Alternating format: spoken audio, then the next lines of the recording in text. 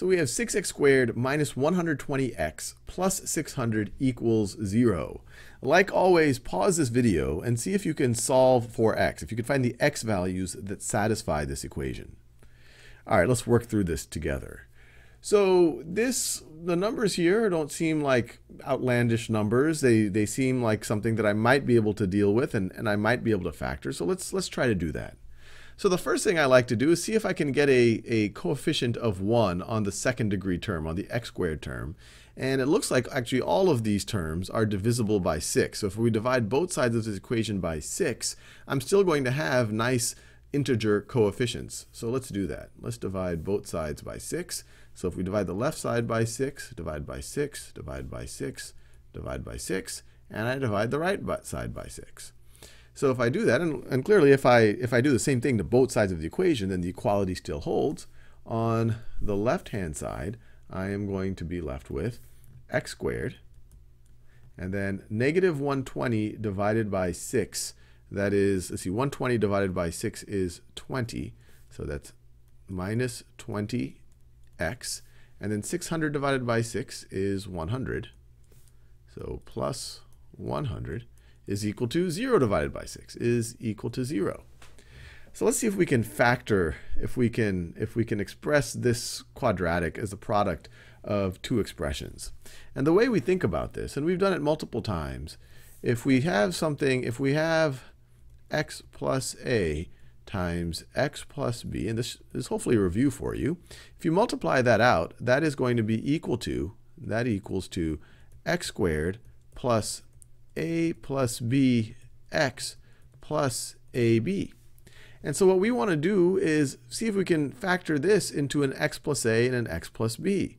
And so a plus b needs to be equal to negative 20. That needs to be a plus b. And then a times b, right over here, that needs to be equal to the constant term. That needs to be a times b right over there. So can we think of two numbers that if we take their product, we get positive 100, and if we take their sum, we get negative 20? Well, since their product is positive, we know that they have the same sign. So they're both going to have the same sign. So they're either both going to be positive or they're both going to be negative, since we know that we have a positive product. And since their sum is negative, well, they must both be negative. You can't add up two positive numbers and get a negative. So they both must be negative. So let's think about it a little bit. What negative numbers, when I add when I add them together, I get negative 20. When I multiply, I get 100.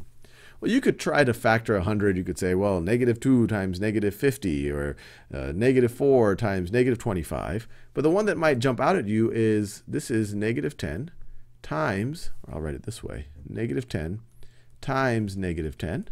And this is negative 10 plus negative 10.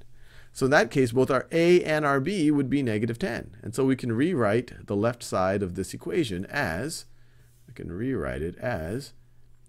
x, and I'll write it this way at first, x plus negative 10 times x plus negative 10 again. X plus negative 10. And that is going to be equal to 0. So all I've done is I've factored this quadratic. Or another way, these are both the same thing as x minus 10. I could rewrite this as x minus 10 squared is equal to 0.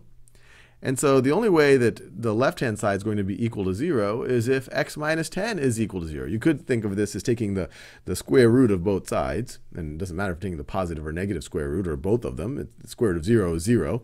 And so we would say that x minus 10 needs to be equal to 0. And so x, adding 10 to both sides of this, you have x is equal to 10 is the solution to this quadratic equation up here.